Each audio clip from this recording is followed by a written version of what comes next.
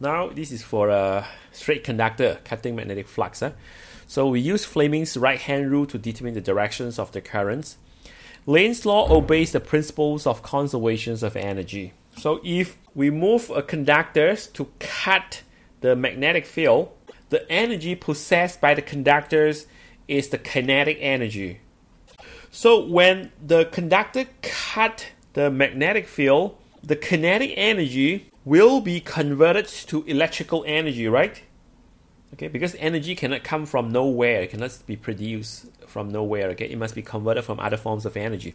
So in this case, it's converted from kinetic energy. So kinetic energy is converted to electrical energy. When kinetic energy converts to electrical energy, so the kinetic energy will reduce. It will become less and less, right? It will reduce. So if the kinetic energy reduces, means that the movements must be slowed down. So that is what discussed in Lane's law. Okay, so Lane's law obeys the principles of conservation of energy. So when you cut the magnetic flux, electrical energy produced, so then we must have something to against the motions of the conductor. We must have something to slow it down. Because energy has been converted to kinetic and from kinetic to electrical energy, so we must something to slow it down.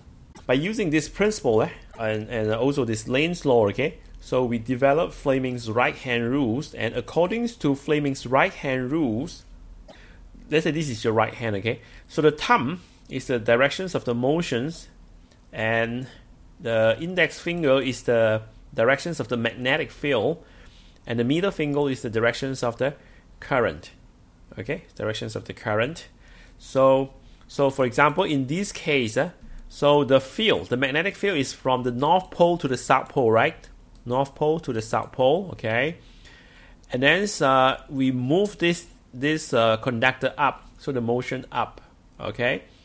And hence, the current produced, okay, so the middle finger shows the directions of the currents. So the current produced is to these directions, come out from the plane to these directions, and then to the galvanometers. The galvanometer will deflect to the right, okay, and then go back.